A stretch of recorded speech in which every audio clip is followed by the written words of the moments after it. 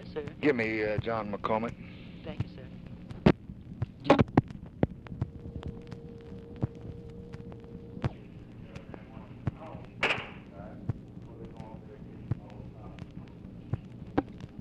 Speaker McCormack on line 1.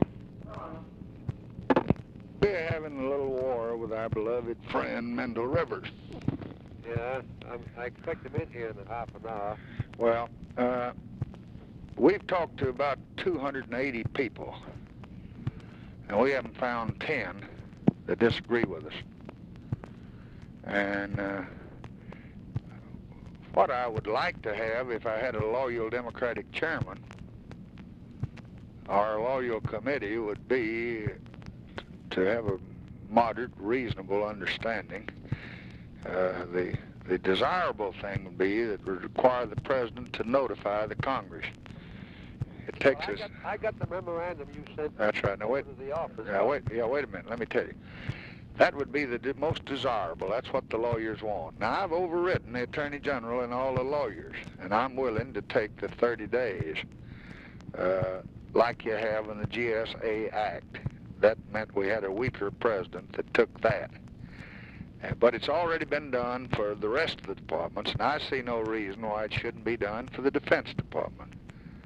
So I agreed to what I sent you in that memorandum, but I'm not going to agree to any more. If he wants another veto, and he wants another funds impounded, if he wants to take me on, and the Admiral of Charleston Navy Yard, I got, if he wants a war, he can have one. Now, he's been playing with McNamara. McNamara doesn't know how to fight. But I've got a good sharp knife, and I'm going to cut off his Peter. John, tell him this now. Just tell him that he's getting too big for his britches. And I'm going to cut off his Peter and put it in my pocket, as Mr. Rayburn used to say. And I served with Mendel a long time, and I don't trust him as the greatest tactician. And he's already damn near ruined me by ordering to bomb Peking. And those congressmen got to have some responsibility. I don't care how much seniority they got. They're Americans.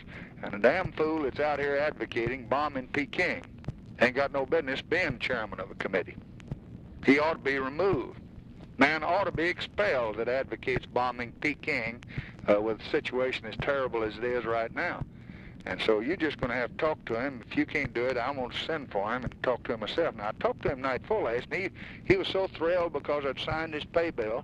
Oh, he said, we'll work this out. Said, I don't want any trouble. I want to get along with you. I'm ready to do it. But they tell me they met with him 3 or 4 times this morning, and he's just trying to rave and rant and throw his weight around. And you talked with him the other night? Yes, sir. He's one of the first men I called. And I said, I got 2 bills here. I'm going to sign one of them. It's wrong to sign it. It cost us $600 million. And you ought to go down that well, and Carl Albert ought to, and Jerry Ford ought to, and you ought to say this is fiscal irresponsibility. But we went ahead and passed it unanimously, 414 to nothing. It cost us $600 extra million, and most of it's wasted. It doesn't go to the people it ought to go to at all. It goes to people that we don't need in the service. We need the specialists, the electronic people. But I signed that bill, and I told him so. Now, I said, on the other one, I can't go along with that because you ruin the whole defense establishment. And I'm just not going to ruin the country because even if the Congress, the House, and Senate don't know any better. Now, most of the Senate didn't even know what was in the bill because they didn't have anything like this in the bill. This was the crazy committee over there. So when I talked to the senators, I haven't found one of them that even knew what was in the bill. And that's a sad thing to say, but that's true. And I've had 15 men calling every member of the House. And we've had Pike and Shelf and one other guy, I've forgotten the third one, but just about his IQ against it. But I called Mendel, and Mendel said, oh, Mr. President, we'll work out something. I said, now, I'm saying in my message that I'm not against a reasonable notification. I'll do that. Now, my Attorney General says the President ought to do that. That's bad. But I'm going to do it anyway to try to get along with you. But I'm going to send 30 days, and now, Mendel, I want to work. Oh, he said, we work it out. We can work out something. We can work out something. Now, this morning, McNamara, I got him out of a joint chief staff meeting. Now, we got serious things these days. We got no time to be messing around with a nut from Charleston, South Carolina, Thurman, or Rivers. But I got him out, and he says, well, we've argued with him all day, and said, what do you say, Mr. President? I said, you tell him 30 days or go straight to hell, and I'll veto whatever he sends me. Because I'm elected, and I'm going to be president while I'm elected. And I'm going to put a fight with him right in his own damn house, and then I'm going to go to quoting some of these ridiculous, irresponsible statements he's making, and y'all are going to have to get a baseball bat and wake up there and work on him, because I can't take this Mendel, Rivers, Frank Boykin, everything made for love, and go to bombing Peking and doing fool things like this. I like Mendel, but I just can't. Did he advocate bombing? Yes, sir. Yes, sir. Yeah, hell yes. He's got us every intelligence report in the country. Scares the hell out of every ally. The British government's about falling. They just read these extreme statements that damn fool like Rivers or Morris makes, and they ought to be careful. We got Marines that are dying out there every hour, and they don't understand what their folks back home are saying. Let me read you what one of them just says over the ticker right this second. He said, it's from Hamilton, New Jersey, AP. 146, you ought to clip it off your ticker.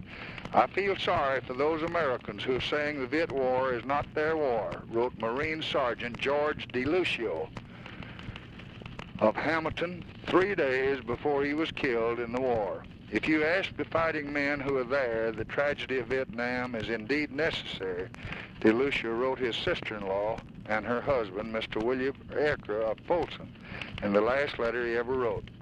If China takes South Vietnam, she has control of the Indian Ocean. And from there, she can put her tactics into Africa, into Australia, and Japan. And she can just keep moving, said the Marines. If we don't stop them now, Georgie and Mike will be fighting 10 or 15 years from now.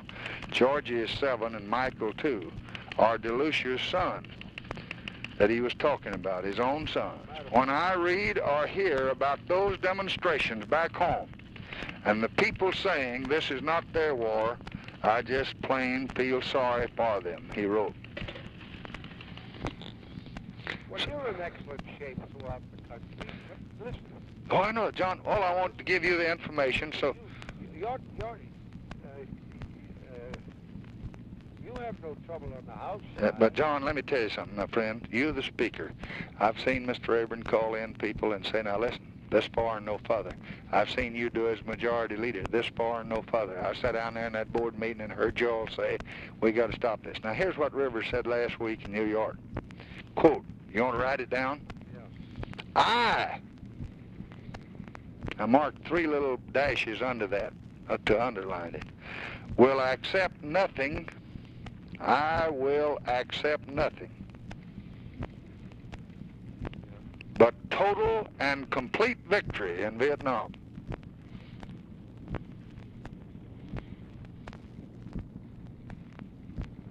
But total and complete victory in Vietnam. Now, who the hell is I?